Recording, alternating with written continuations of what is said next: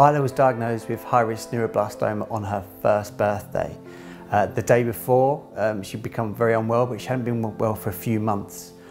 We took her to the doctors and it escalated from there. We went to our local hospital and they ran some scans. And next thing we knew, we were in an ambulance on the way to Great Ormond Street Hospital. Everything just changed on that one day and it hasn't been the same since. We had to live at Great Ormond Street Hospital for a very long time. We had our son Finn, who was also very young. Lottie was still at home.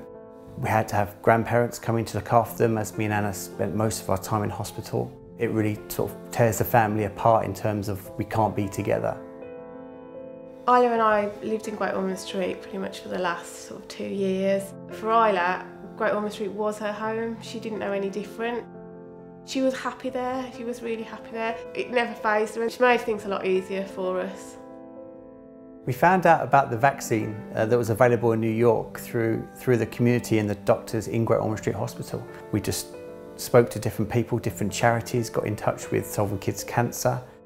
When we realised that she could get into the trial in New York, we only had 3 to 4 months to get her out there. And as any parent would tell you, you just want to do the best for your child.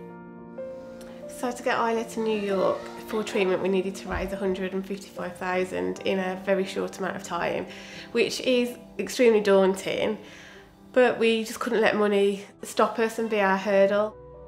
I heard about the Retail Trust through my managing director at Habitat. I went to see her and just said, I need some help, what can we do at work? And she said to me, have you heard of the Retail Trust?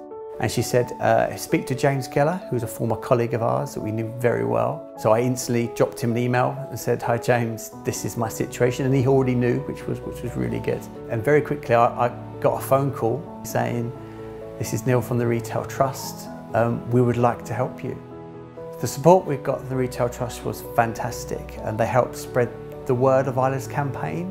They set up fundraising pages and that money really gave us a boost for her campaign to get us out to New York for the trial.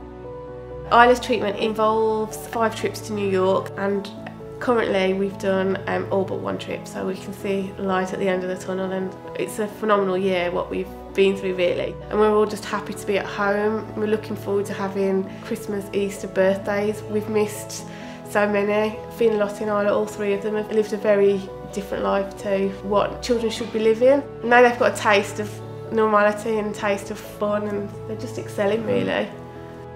Just like to thank the Retail Trust for the help they've given us and the support and raising the awareness in the retail community. It's been of a huge help. We've got that kind of support behind us and we're just not alone, and the charity has just been fantastic for us. Thank you.